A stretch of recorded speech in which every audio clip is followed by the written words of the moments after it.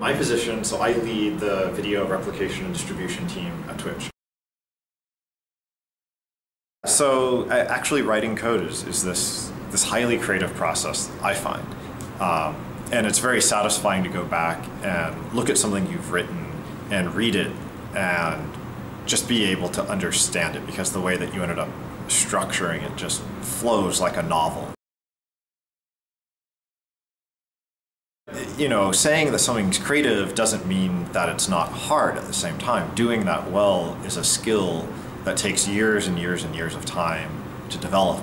And I certainly would not claim that I'm the best at Twitch at that, or the best anywhere at that. Like it's challenging. It's continuously challenging to improve and get better, which is another great thing about writing code and doing software engineering, is it's never boring, because you're always improving. If you want to improve, it's something that you can limitlessly improve at, pretty much without bounds.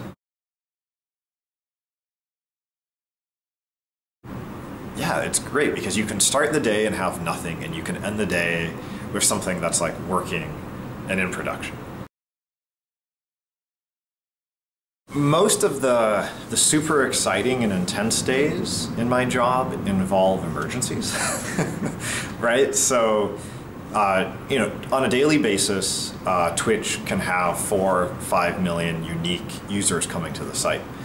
So we have a very large amount of traffic, and during peak, you know, we have well over 600,000 concurrents on the site. So 600,000 people watching video simultaneously. So that's a sizable load.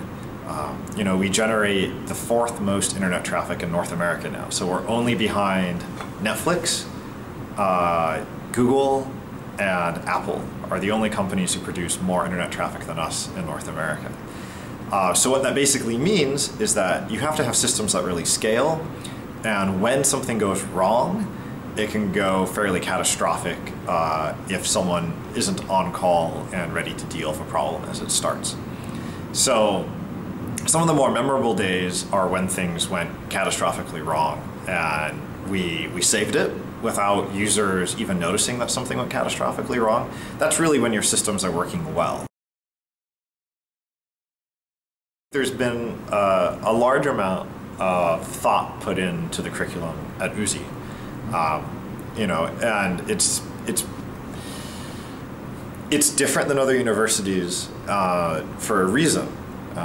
It's different because many universities tend to approach programming very much like a technology rather than something that's based in theory. And one of the things I really like about UZI's curriculum is that it puts a lot of the theory curriculum first, but it doesn't dwell on it like, say, German universities that tend to dwell on the theoretical side of things for 2 or 3 years before really getting to the practical. And so it's that interweaving of the theoretical, making sure that the theoretical is taken seriously by students, because it is seriously, like, it is serious. Once you get into, you know, if you leave the university and you're actually working in a company, it's amazing how often probability comes up, how often basic theoretical computer science comes up in terms of, is this a problem that we can even solve? Does it make sense for us to try to solve this problem? Or do we need to elude this problem and solve a different problem that's actually tractable? Like, that comes up all the time. And in the hiring process, so I do a lot of hiring now. I interview 4 or 5 people a week some weeks, phone interviews, on-site interviews, etc. And it's not that we directly probe theory, but the coding questions we ask often have theory embedded in them. And we're looking for an understanding of that theory, even if it's not explicitly stated when we pose the problems. It's very easy to find time to talk with the professors, to sit down and have an hour-long conversation about a paper that you've read, about an idea that you had on your research. It's extremely easy to socialize and get to know everyone in the department, and in fact at the university in general. So that was very special. And I mean, it's interesting. I live in the United States now, but I would say about half of the people that I stay in touch with on a regular basis are people I met at Uzi during my time there. And so I now feel very split as a person between living in the US and living in Switzerland, where I spent half of my 20s, more than half of my 20s.